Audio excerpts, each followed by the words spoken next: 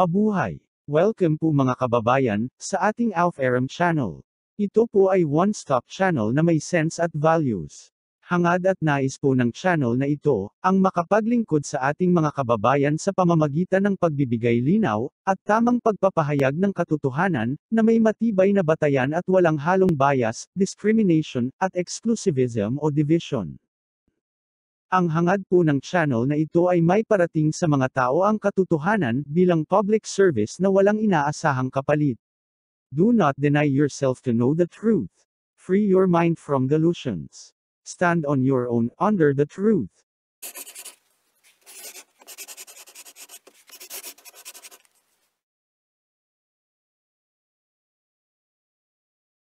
Ngayon naman ay tungkol sa sin ang ating pag-uusapan mga kababayan. Ang salitang sin, o kasalanan, ay isang common word na sa atin, kaya hindi na natin inuusisa kung ano ang kahulugan nito sa akala na alam na natin. Pero alam ba talaga natin? Alam mo ba kung saan galing ang katuruan tungkol sa sin? Alam mo ba kung saan nagmula ang salitang sin? Ano ba talaga ang tunay na kahulugan ng sin? Halina at alamin natin sa video na ito. Ang totoo, ay ito ang hindi nauunawaan ng karamihan ng tao. Hindi dahil sa mahirap ipaliwanag kung ano ang sin, kundi dahil sa mali ang akala ng karamihan ng lahat ng tao tungkol sa sin. Dahil sa maling katuruan tungkol sa sin kaya maraming tao ang nalulugmok sa pagkakasala. Dahil sa hindi alam ng mga tao kung ano ang sin, kaya hindi nila alam kung paano iwasan ito at kung paano at kailan dapat humingi ng tawad. Paraan yan ng kaaway upang patuloy ka na magkasala dahil sa kawalang alam. Yan ang dahilan kung bakit ang kasamaan ay patuloy na lumalaganap. Kaya ngayon ay alamin po natin ang katotohanan tungkol sa tinatawag na sin. Kung sa tingin mo po ay alam mo na ang lahat tungkol sa sin ay panoorin mo po mula umpisa hanggang dulo ang video na ito upang mapatunayan mo sa sarili mo. Mag-umpisa po tayo sa kahulugan ng English word na sin. Ang pinagmulan ng English word na sin, ay ang Old English word na sin, na mula naman sa Proto-Germanic word na sonyo. Ang kahulugan nito ay guilty. Ang kasing tunog na salita sa Latin ay ang suns, pero ang kahulugan ay criminal. Ito ay isa din sa pinagmulan ng salitang sin. Diyan pa lang, ay makikita na natin na ang konsepto ng sin, ay hindi naaayon sa Biblia. Sa mga English dictionaries naman ay ang kahulugan ng sin ay pagsuway sa religious law. Pero nililimitahan nito ang sin sa loob ng religion lang at lalo na sa Christian point of view. Tingnan naman natin ang mga karaniwang katuruan tungkol sa sin. Totoo na ang sin ay pagsuway sa kautusan ayon sa pagkakasalin sa English Bibles. Ang tawag nila dito ay sin of commission. Totoo na ang hindi paggawa ng mabuti ay isang sin. Ang tawag nila dyan ay sin of omission. Totoo din na kahit labas na sa kautusan ay magsisilbing sin pa din sa may sala. Totoo na anumang labag sa pananampalataya ay sin. Ang tawag naman nila sa mga huling nabanggit ay sin of ignorance. Pero lahat yan ay pangkaraniwang turo lang. Sa pag-aaral na ito ay tatalakayin natin ng mas malalim kung ano ang ibig sabihin ng Elohim at ng mga sumulat ng Biblia sa kasalanan o sin. Ang kasalanan lang ba ayon sa mga talata at paliwanag sa taas ang inaayawan at kinamumuhian ni Elohim? Karamihan sa atin isa lang ang iniisip tungkol sa kasalanan. Tingnan natin sa Hebrew Scriptures. Dahil yan ang pinakamainam na dapat gawin ng isang nagsusuri ng katotohanan. Unahin po natin ang Modern Hebrew. Sa Modern Hebrew ang tawag sa sin ay avera. Ang payak na kahulugan nito ay crime. Mukhang hawig doon sa Latin na suns sa kahulugan. Ang konsepto ng avera ay nagmula sa Rabbinic Judaism na unang gumamit ng salitang ito bilang general term para sa lahat ng uri ng kasalanan na sinasabi sa Torah.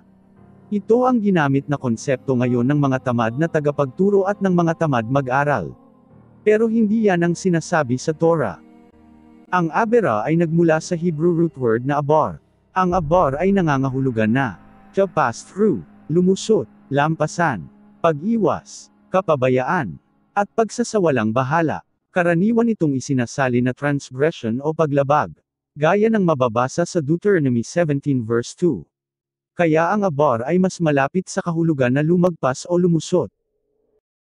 Mas malapit ito sa kahulugan na neglect o kapabayaan, excuse o palusot, avoid o pag-iwas, ignore o pagbabalwala, at sa pinakamalala nitong kahulugan na surpass o paglampas sa mga hangganan na inilagay ng kautusan. Pero ginamit ito sa Rabbinical Judaism bilang general terminology ng kasalanan sa anyo na abera. Para sa kanila ang abera ang kabaliktaran ng mitzvah o commandment. Sa modern Israeli naman ang abera ay crime. Ito marahil ang malapit sa Latin na sins. Pagdating sa Greek ay maraming salita na isinalin lahat na sin sa English Bibles. Diyan ay makikita natin na ang konsepto ng sin ay hindi naaayon sa Biblia. Ang katumbas nito sa Greek ay pererkomai na halos ganoon din ang kahulugan. Ang abar ay mas maraming beses na ginamit sa Hebrew Scriptures kumpara sa ibang Hebrew word for sin, pero yon ay dahil sa maraming kahulugan at gamit ang abar, hindi lang bilang kasalanan. Ang totoo ay kakaunti at iilang beses lang ito ginamit bilang kasalanan. Narito sa Genesis 8 verse 1, ang halimbawa ng talata na wala naman kinalaman sa kasalanan. Ito ang first occurrence ng Hebrew word na abar. Kaya may iba pang Hebrew word na masangkop na ilarawan kung ano talaga ang tinatawag na kasalanan.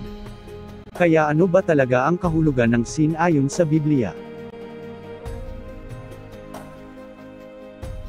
Ang first occurrence ng English word na sin sa Bible ay matatagpuan sa Genesis chapter 4 verse 7. Dito si Cain ay pinapayuhan na mamaster ang sin, dahil kung hindi ay siya ang magiging alipin nito. Kung saan, ito ay inihalin tulad sa isang mabangis na hayop na nag-aabang sa pintuan upang maghanap ng magiging slave nito. Ang tawag sa paraan na ito ng pangungusap sa Bible ay zoomorphism. Ang zoomorphism ay isang paraan na binibigyan buhay na parang isang hayop ang isang bagay o ideya na wala namang buhay. Pero ito ay figure of speech lang at hindi isang tunay na physical o spiritual creature. Hindi ang generic Hebrew word na abar ang ginamit sa Hebrew Scriptures para sa isinalin sa English na sin. Ito ay dahil sa Hebrew ay may specific word sa bawat maling gawa. Sa totoo lang, sa Hebrew ay hindi lang ang sin na inaakala ng tao ngayon ang kasalanan. Higit pa sa sin ang sinasabi sa Hebrew Scriptures. May 3 Hebrew words para sa kasalanan pero hindi lahat ay isinalin na bilang sin. Basahin po natin ang 3 Hebrew words na ito.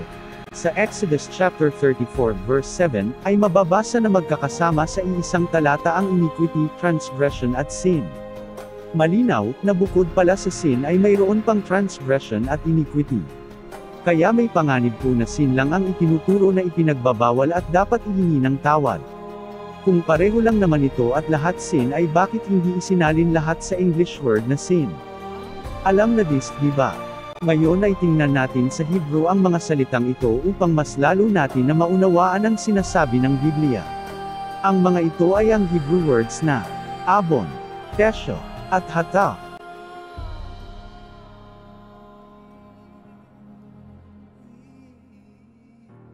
Unahin po natin ang hata. Ito ang mismong salita na ginamit doon sa Genesis chapter 4 verse 7. At ito rin ang mismong Hebrew word na isinalin sa English bilang sin. Ang hata ay mula sa Hebrew root word na hata, na ang ibig sabihin ay tamis. Ito ang karaniwan na isinasalin bilang sin. Pero ang kahulugan talaga nito ay to miss o to fail, na gaya ng missing the goal o missing the target o to miss the mark. Tingnan ang iba pang gamit nito sa kasulatan, bukod sa kasalanan. Gaya dito sa Judges 20:16. Ito ang Hebrew word na hata, na siyang root word ng hata. Malinaw na ang ibig sabihin ng hata ay pagmimintis o missing the target. Mintis, sablay, salakwa, kapus o short, bigo o failed, may kapintasan o flawed, may mali o fault, hindi sapat o short, may pagkukulang. Kaya ang sin o kasalanan na tinatawag natin ay pagkukulang o shortcoming o kabiguan o failure na maganap ang pamantayan ng Elohim. Hindi ito mabigat na kasalanan. Hindi ito sinadya na gawin. Kaya hindi po masamang tao ang nakakagawa nito. Talagang nagsikap naman sana na magawa, kaya lang ay kinapus o may kulang. Sa pagkukulang na yan tayo pinupunuan ng Messiah upang huwag tayong mapahamak. At ang pamantayan dyan ay ang Torah o mga tagubili ni Elohim. Si Elohim ay may itinakdang uri ng pamumuhay na dapat tahakin ng kanyang mga anak. Nais niya na ang mga anak niya ay maabot o masapol o tamaan ang pamantayan na yon. Ayaw niya na tayo ay magkamali na hindi tamaan o magmintis at mabigo na maabot ang pamantayan na yan. Yan ang ibig sabihin ng mga nababasa natin na sin o kasalanan sa Bible, hata. Hata is to miss or failure. Yan ang ibig sabihin ng sin ayon sa Hebrew context. Kaya kapag nabasa mo sa Bible ang mga katagang, I have sinned against you, ang ibig sabihin talaga ay, I have failed you, o bonigo kita, at ang I have sinned, ay I failed, o nabigo ako. Mag-aral din ng mabuti sa salita ni Elohim dahil kasalanan din ang hindi mag-aral at mahilig mag-shortcut, ayon sa isa pang kahulugan ng hata. Ayon sa Proverbs 19:2, ang kawalan ng kaalaman ay kasalanan din. Ibig sabihin ay you will miss your destination kapag hindi ka muna nagsaliksik. So ngayon ay alam mo na ang sin pala ay failure to live in the standards of Elohim. Kaya huwag na kayong magmintis pa. Do not miss the mark as the Bene Elohim. Ang pangalawang Hebrew word ay ang pesha. Ano naman ang pesha? Ito ang Hebrew word na mas malapit sa akala natin dati na sin pero hindi isinalin na sin. Ang pesha ay karaniwang isinasalin bilang transgression o pagsalangsang. Sa modern believers ang kahulugan ng transgression ay pagsuway o paglabag sa kautusan. Pero mas malalim pa dyan ang sinasabi talaga ng Bible ayon sa Hebrew context. Ang pesha ay may kinalaman sa pagsira sa kasunduan o breaking the agreement. Nangangahulugan din ito na breakaway, o paghiwalay, trespass, o paglabag, at rebellion, o pag-aaklas. Lahat yan ay may kinalaman sa salitang to break, gaya ng breaking the trust, o kaya ay breaking the relationship. Kagaya, halimbawa, ng dalawang bansa na may kasunduan o treaty. Kapag sinira ng isa ang kasunduan, ang tawag sa Bible ay pasha. Narito ang isang halimbawa, sa 2 Kings 1 verse 1. Ang salitang isinalin na rebelled dyan, ay ang Hebrew word na pasha. Ang pesha, ay hindi pwedeng gawin kung kanino-kaninong lang, dahil ito ay kasalanan na nagagawa ng isang tao, sa tao lamang na mayroon siyang relationship, o kaya ay kakilala. Halimbawa, kapag pinagnakawan mo ang isang tao na hindi mo naman kilala, ang tawag dyan ay pagnanakaw, o robbery. Pero kapag kaibigan mo ang pinagnakawan mo, ang tawag dyan ay pesha, o breaking the trust dahil sinira mo ang relasyon ninyo at pagtitiwala niya sa'yo. Para mo na rin siyang sinaksak sa likod. Gaya ng hinabol ni Laban si Jacob sa pag-aakalang pinagnakawan siya nito. Ang tanong ni Jacob ay, ano ang nagawa ko na pesha sa'yo?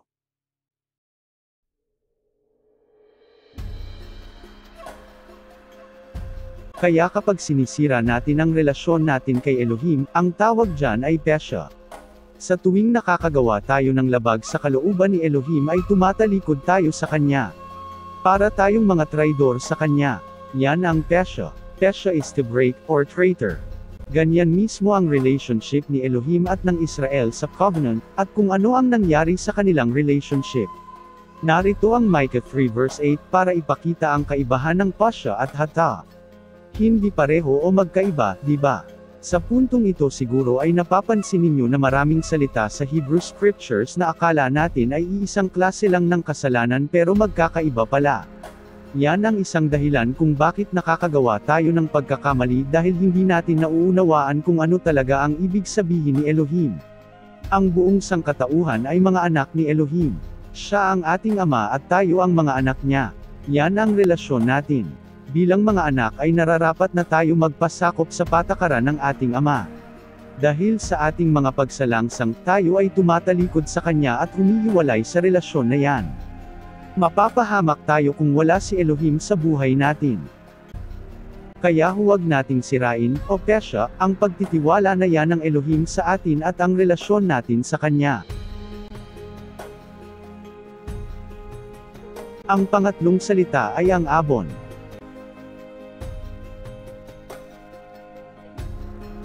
Ito ay karaniwang isinasalin na iniquity. Ang first occurrence niyan ay sa Genesis 15 verse 16. Ang pagkakasalin sa Tagalog ay katampalasanan. Ang iniquity ay nangangahulugan din na evil, wickedness, at immoral. Tingnan ang kahulugan nito sa Genesis 19 verse 15. Ito ang pinakamalapit sa mga kasalanan na madalas na inaakala natin o pagkakaalam natin. Pero ano ba talaga ang kahulugan ng abon? Ang root word ng abon ay ang Hebrew word na ava. Ang kahulugan ay nakayuko o baluktot. Kaya ang abon ay tungkol sa kabuktutan o kasamaan ng tao. Ito ang balikong landas na nilalakaran ng taong masama. Ang root word na ava ay may kahulugan na tekruk o crooked. Ibig sabihin ay, baluktot, liko, kalikwan, hindi tuwid. Ang abon ay kalikwan o unrighteousness. Gaya ng talatang ito sa Jeremiah 3 verse 21. Ito ay pilipit na daan o gawain.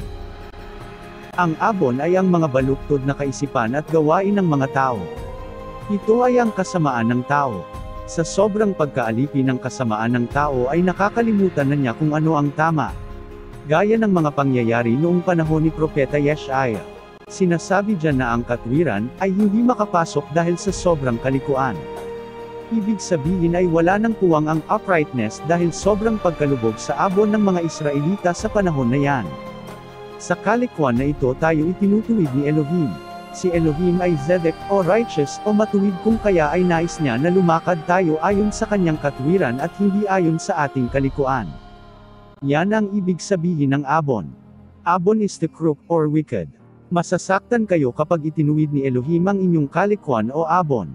Kaya mga kababayan, huwag nang maging baluktot ang pag-iisip, huwag nang pairalan sa buhay ang kalikuan o abon.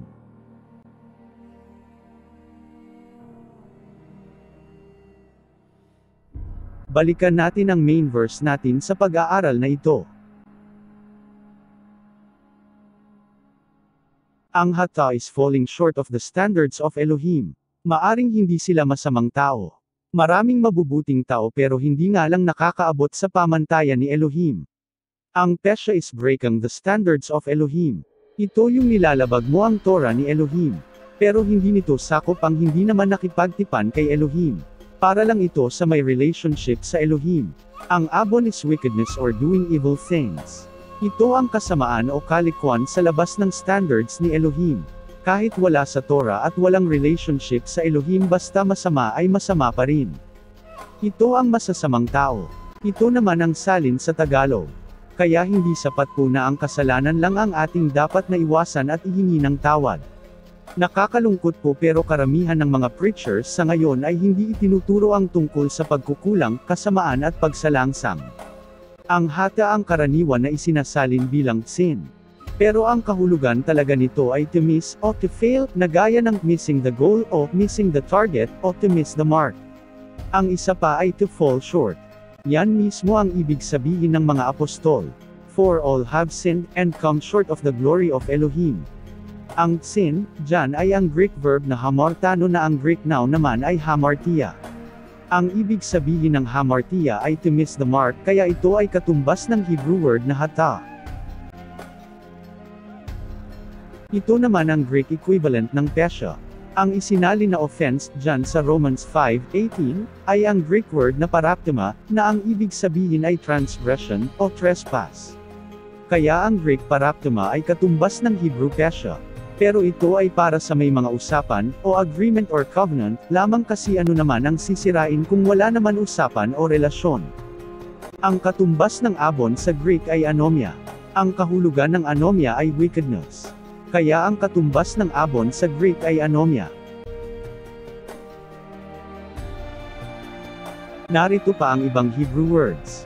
Mapapansin na hindi masyado malaki ang kahalagahan ng mga salitang yan, at hindi rin malayo ang kahulugan ng hata, pesha at abon, kaya mauuwi lang din sa tatlong uri na ito, ng mga itinuturing na masasamang gawain ayon sa Torah.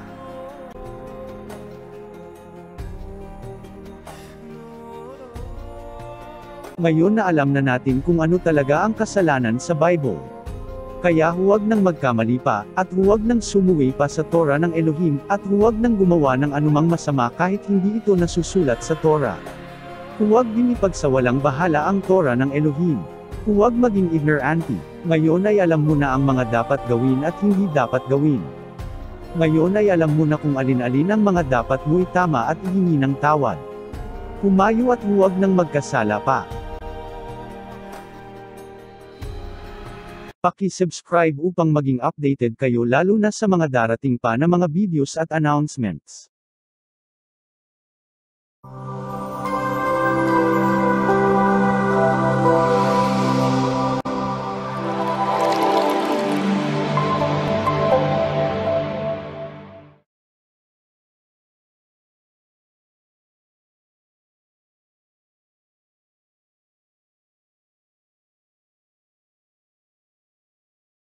Kung inyo pong mamarapatin, ay bukod po sa pag-subscribe, ay paki-like po ang aming video kung inyong nagustuhan, at pakisuyo na rin po na e-share at huwag kalimutan na pindutin ang notification bell. Kung kayo po ay may katanungan po na, at anumang concern ay paki-comment po sa ibaba. Maraming salamat po. Mabuhay po kayo mga kababayan.